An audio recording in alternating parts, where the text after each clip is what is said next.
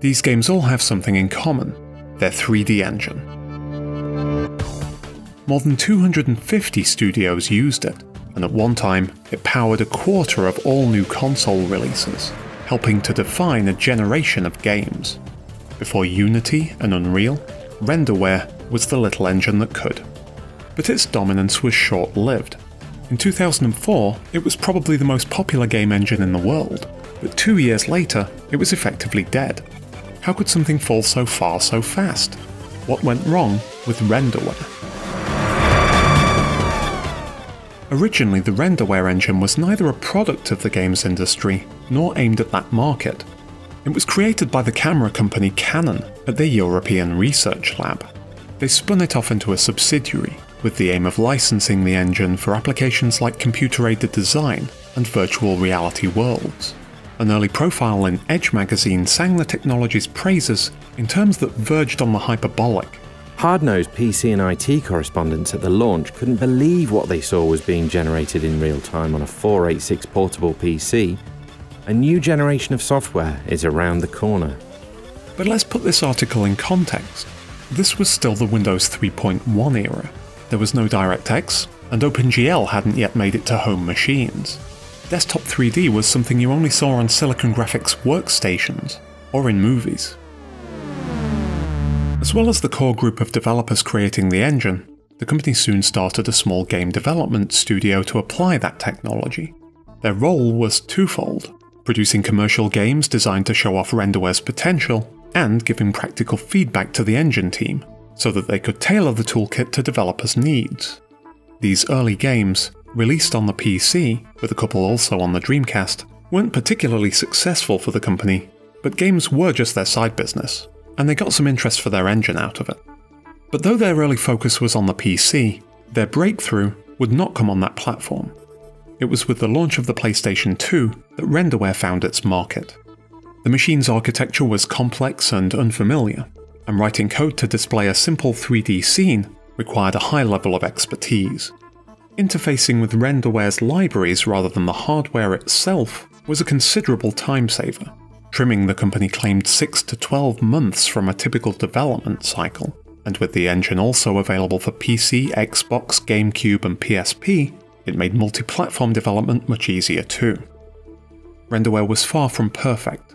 The convenience came with a performance hit, and it could be frustrating to work with, but the trade-off was often worth it. It was relatively affordable, so even a small team could get in on the action, and it was extremely versatile. You could build a sports game, a shooter, a strategy game, puzzler, platformer, RPG, flight sim. There were even 1 or 2 MMOs. RenderWare-powered titles number in the hundreds, and include generation-defining games like the Tony Hawk series and the GTA 3 trilogy. As the company grew, the games they produced internally improved far beyond mere engine demos. To the public, making games was what the company was known for, and it wasn't long before the accountants thought so too. With the success of their destructive arcade racing series Burnout, they were now making more money selling games to the public than from selling tools to game developers. This combination of marketable entertainment and coveted technology was irresistible to buyers, and in mid-2004, Electronic Arts bought the company, which if you haven't worked it out was called Criterion, from Canon for $48 million. The acquisition sent shockwaves through an industry heavily reliant on RenderWare. Hundreds of studios, including Sega, Sony, Microsoft, Ubisoft, Activision, Rockstar, Konami and Capcom, had RenderWare games in development, and overnight it was owned by their biggest competitor. One magazine described the story like this: Electronic Arts buys the rug devs are standing on. EA pledged that support for RenderWare would continue uninterrupted, but studios were nervous about handing money to their biggest rival, and there was a trust problem too. Would the new owners really supply their best technology to their competitors? The CEO promised they would, but skeptical customers looked to switch to alternatives as quickly as possible.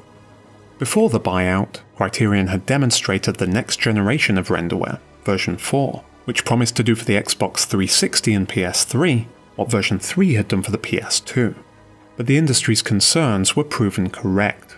Updates to the RenderWare website ceased almost immediately. All talk of the new version stopped. Before long, EA terminated the licensing program, switching RenderWare to support mode for existing customers. Soon after that, it was described as effectively dead. And then, the final nail was hammered into RenderWare's coffin. EA licensed the Unreal Engine for its projects. Once the first choice for cross-platform development, RenderWare never made the promised leap to the next generation. Epic's Unreal Engine would fill the vacuum it left behind and become the market leader on the PS3, the 360, and beyond. We don't really know what EA's intentions were towards RenderWare. Some speculated that they bought Criterion to get their hands on the studio's IP and expertise in racing games, that they didn't care about RenderWare and deliberately killed it off to hurt the competition. But there's evidence that that wasn't the case. Of course they wanted the Burnout franchise, but they also, it appears, had big plans for RenderWare internally. They spoke publicly about deploying an enhanced RenderWare 4 as the common technical infrastructure across all of their studios. But despite their best efforts, Criterion's team were unable to keep up with the rapid evolution of the Unreal Engine. RenderWare's capabilities were surpassed, and EA cut their losses, spelling the end of the technology and the team of talented engineers that had created it. The days of game development in RenderWare are long gone. It's been 6 years since the last game, a Chinese mythological RPG, was released on the engine, and over a decade since the last major title, Persona 4 Golden, hit the shelves. I found only one place it's still in use today, powering one of the longest running 3D online spaces, Active Worlds. And apparently, Criterion's racing game pedigree is also a thing of the past. The founders left, a promised open-world vehicle game was cancelled, and the company was cut to less than 20 staff before being rebuilt in a different form, a support studio for other EA projects. They didn't even handle the recent remaster of their own Burnout Paradise. But EA recently announced that the studio, now employing over 100 people, was working on a new installment of the Need for Speed franchise. So while it's not really the same place anymore, maybe we haven't seen the last game with a Criterion logo. Criterion's Burnout games have never been forgotten, but through RenderWare, the company had a hand in many more favourites, helping to make that console generation the success that it was. Their work was critical for reducing barriers to development on the PS2, and I don't think they're appreciated enough for that. If things had gone differently, Criterion could have remained a major player in the game engine space. Perhaps with the right investment, the right decisions, and a lot of good fortune, RenderWare might have been a rival to Unity and Unreal today. But that's just a fanciful what-if.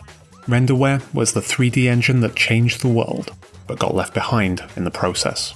Right through the air, right through the backside, front side, move around, uptown, downtown, kick it, backside, front side,